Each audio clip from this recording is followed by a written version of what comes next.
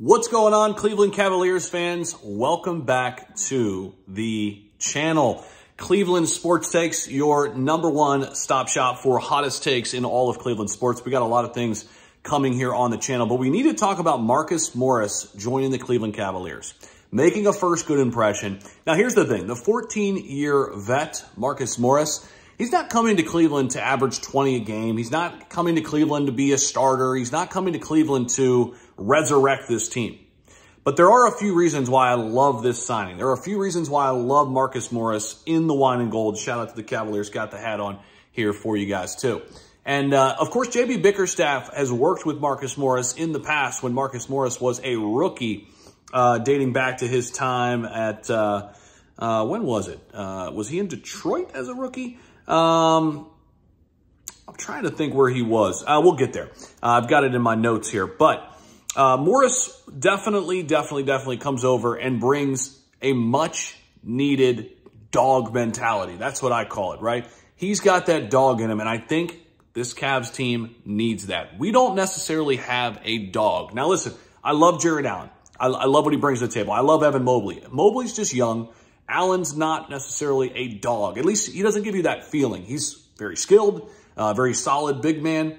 But Marcus Morris adds that little bit of tenacity, that little bit of that grit and grind that you need in a playoff run. And I think no matter what, no matter how many minutes Marcus Morris plays, what he could bring to this locker room could be huge. Now, I mentioned Bickerstaff has worked with Morris. He worked with him as a rookie after Morris was selected 14th overall in the 2011 draft by the Houston Rockets. That's who it was, Houston Rockets.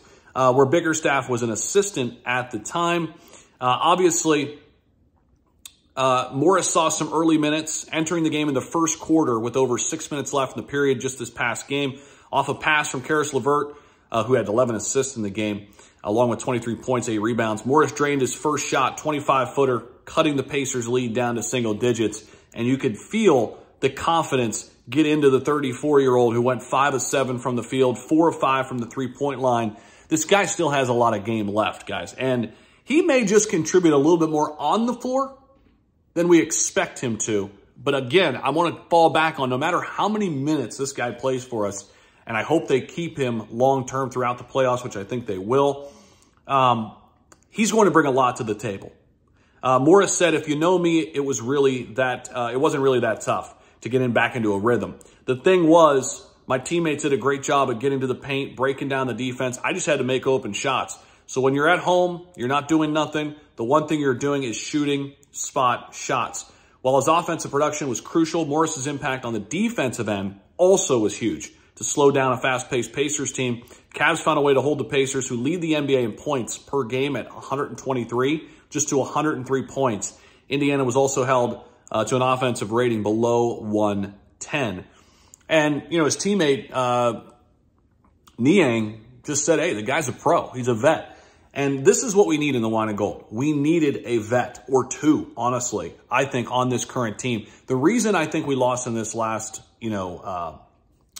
playoff series last year to the New York Knicks, a couple reasons. Number one, they just out-battled us, and they were tougher than us. I think we add that with Marcus Morris. The other thing is we needed more of a veteran presence. I think we add that, again, with Marcus Morris. So he checks a lot of boxes for the wine and gold. If he could start shooting like the way he did this previous game, look out, because now he brings just a bigger impact and bigger dynamic to this team right now. So that's my quick hot take on Marcus Morris, what we'll be watching for here throughout the rest of this tenure that he has in Cleveland. I think it could be big come around playoff time. Appreciate you guys. As always, don't forget to like, comment, subscribe down below. This channel is just getting started. The hottest takes in Cleveland sports. I want to hear from you guys down below in the comment section. What do you think Marcus Morris brings to this wine and gold Cavs team? Look forward to hearing from you down below. We'll see you.